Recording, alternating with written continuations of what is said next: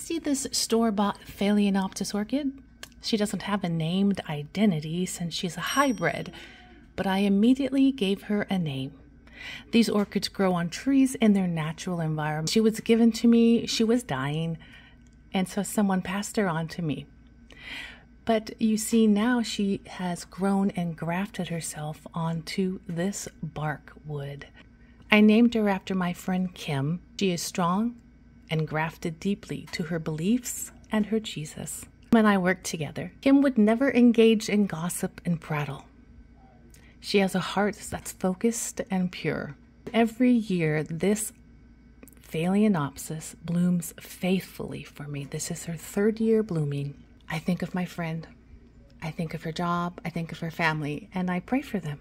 Like these pale pink outer petals, she too is soft, quiet, gentle, and beautiful.